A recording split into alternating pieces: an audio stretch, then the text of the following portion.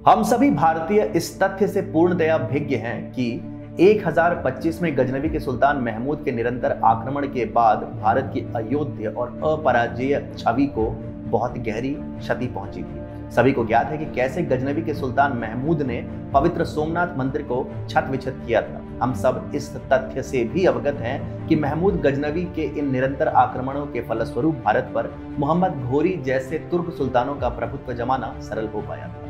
पर इस तथ्य की कोई विवेचना नहीं करता कि क्यों मोहम्मद घोरी भारत में अपने पांव जमाने में 1175 में ही सफल हो पाया और उन 150 वर्षों में ऐसा क्या हुआ कि कोई भी विदेशी आक्रांता भारत में अपने पांव जमा सकने का दुस्साहस नहीं कर पाया।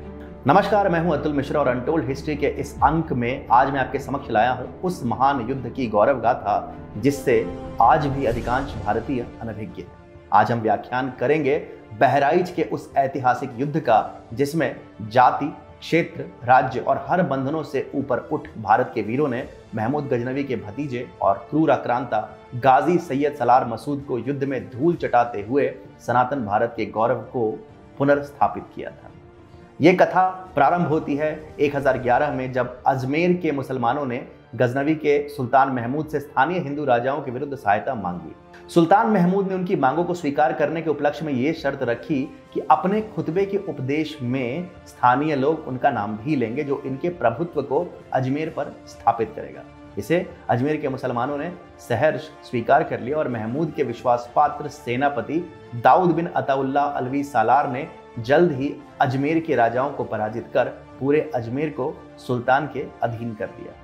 उनके प्रदर्शन से प्रसन्न होकर सुल्तान महमूद ने अपनी बहन का निकाह सालार साहू के साथ तय कर दी। इस दंपत्ति से 1014 में पैदा हुआ सैयद सलार मसूद जो अपने मामा के समान ही क्रूर और महत्वाकांक्षी था। सैयद सलार मसूद प्रारंभ से ही काफी उग्र स्वभाव का आक्रांता था जिसका केवल एक ही ध्येय था, सिंधु पार समूचे भारत पर अपनी ध्वजा फहराना। कहा जाता है कि इन्हीं की सलाह पर सुल्तान महमूद ने अपने वजीर ख्वाजा हसन मयमंदी को अनसुना करते हुए सोमनाथ मंदिर पर आक्रमण किया था। सैयद सलार मसूद ने सुल्तान महमूद से सिंधु पार कर भारतवर्ष में अपना राज्य स्थापित करने की अनुमति मांगी। केवल 16 वर्ष की आयु में सैयद सलार मसूद ने पहले मुल्तान, फिर दिल्ली और फिर मेरठ, कन्नौज, सतरीक होते हुए बनारस तक अपना आधिपत्य स्थापित किया। तदुपरांत बहराइच से उन्हें विरोध का सामना करना पड़ा, परंतु अंत समय पर इनके पिता सलार साहू ने युद्ध का पासा पलटते हुए विद्रोहियों के इस समूह का दलन कर दिया। सुल्तान महमूद ने जो अत्याचार और निरंकुशता की रीति का प्रतिपादन किया था उसे सैयद सलार मसूद ने नए आयाम दिए। सैयद सलार मसूद का लक्ष्य था पूरे भारत को इस्लाम के अधीन करना, परंतु प्रारब्ध ने इनके लिए कुछ और ही लिखा था। बहराइच से थोड़ी ही दूर पर श्रावस्ती का राज्य था जहां के राजा मोरध्वज ने स्थानीय राजाओं के साथ मिलकर सैयद सलार मसूद के विरुद्ध विद्रोह किया था। हालांकि सैयद सलार साहू गाजी के आगमन पर इन राजाओं को पराजय का सामना करना पड़ा था, परंतु श्रावस्ती में विद्रोह की लहर अब भी व्याप्त थी। मोरध्वज ने बड़ी कठिनाइयों के पश्चात श्रावस्ती के राज्य पर अपना आधिपत्य जमाए रखा था और यह तथ्य उनके ज्येष्ठ सुपुत्र सुहेलदेव से अधिक कोई नहीं जानता था। सुहेलदेव एक सामान्य राजकुमार या राजा नहीं थे। उन्होंने बाल्यकाल में निर्धनता और अभाव देखा था और जैसे आग में तपकर सोना कुंदन बन जाता है वैसे ही सुहेलदेव के जीवन ने उन्हें दृढ़ निश्चय और रण में सिंह के सदृश वीर बनाया था। उनका केवल एक लक्ष्य था, गजनवी से आई सेना को परास्त कर सनातन धर्म का लुप्त गौरव पुनः स्थापित करना। उसके लिए सुहेलदेव का जात पात के बंधनों से ऊपर उठकर एक सशक्त सेना का गठन करना अवश्यंभावी भी था और अनिवार्य भी। शीघ्र ही उन्हें यह सुअवसर मिला और वो था 1034 में।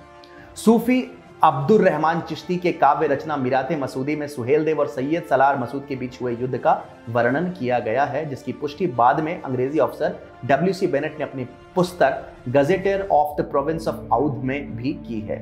सैयद मसूद के लाख प्रयासों के पश्चात भी बहराइच के राजाओं ने उसका आधिपत्य स्वीकार नहीं किया था और वे अपने स्थान पर अडिग रहे थे। इसलिए उनके विद्रोह का दमन करने हेतु सैयद सलार मसूद स्वयं 1033 में बहराइच आया। उसे तो लगा कि वो अपने आधिपत्य को चुनौती दे रहे विद्रोह को कुचलने आया है, पर उसे कहाँ ज्ञात था कि वह यम के पास में बंद कर बहराइच लाया गया। जब सैयद सलार मसूद ने एक पवित्र सरोवर के पास सूर्यदेव के मंदिर का खंडहर देखा तो उससे यह सहन नहीं हुआ कि आखिरकार इतना खंडित और जीर्ण शीर्ण होने के पश्चात भी वह मंदिर इतना भव्य कैसे दिख सकता है। वह उस खंडहर को पूरी तरह नष्ट कर वहां पर एक मस्जिद स्थापित करना चाहता था। यही सोच उसके जीवन की सबसे बड़ी भूल सिद्ध हुई। जब पापों का घड़ा लबालब भर जाता है तब राक्षसों का संहार करने हेतु स्वयं देवता धरती पर अवतरित होते हैं। ऐसे ही रण में इंद्र के समान सुहेलदेव बहराइच पधारे और उन्होंने सैयद सलार मसूद के विरुद्ध युद्ध का आह्वान किया। सुहेलदेव ने असंख्य योद्धाओं को एक ही ध्वज के अंतर्गत युद्ध लड़ने के लिए प्रेरित किया और उनकी सेना फनों से अग्नि उगलते हुए वासुकी नाग की तरफ बढ़ी चली जा रही। फिर शुरू हुआ 1034 में वो भीषण युद्ध जिसका उल्लेख करने में वामपंथी इतिहासकारों की जिह्वा सिल जाती। युद्ध कैसे प्रारंभ हुआ, कैसे सुहेलदेव की सेना ने मसूद की सेना को भयाक्रांत किया, इसका सटीक उल्लेख आज भी हमसे छुपा ही है। परंतु मिराते मसूदी में इसका वर्णन अवश्य किया गया है कि कैसे सुहेलदेव ने सैयद सलार मसूद को धूल चटाकर उसे मरणासन्न अवस्था में युद्ध भूमि पर तड़पने के लिए छोड़ दिया। सैयद सलार जो भारत को जीतना चाहता था वह अंततः चील कौओं, कुत्तों, गीदड़ों और सियारों का आहार बना। यह युद्ध इतना भयानक और एक पक्षीय था कि इस युद्ध ने तुर्क आक्रांताओं के हृदय में भय स्थापित कर दिया। सैयद सलार मसूद की लज्जाजनक पराजय और उसकी निंदनीय मृत्यु का उन पर ऐसा असर पड़ा कि अगले 150 वर्षों तक किसी भी आक्रांता की भारत की ओर दृष्टि उठाने का दुस्साहस तक नहीं हुआ।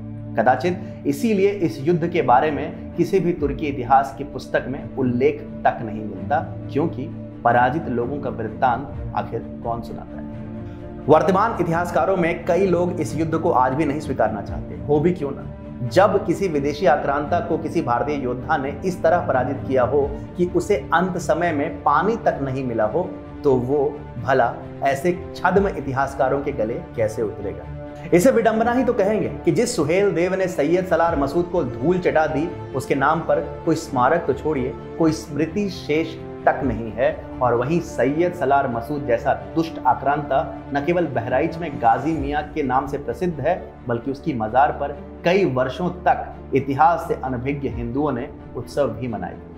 यह कथा थी शौर्य की, कथा सम्मान की, कथा असत्य पर सत्य के विजय की, और कथा वीर सुहेलदेव के हाथों सैयद सलार मसूद के वध की। ऐसी ही कथाएं लेकर आता रहूंगा मैं आपके समक्ष अनटोल्ड हिस्ट्री के आगे के अंकों के साथ।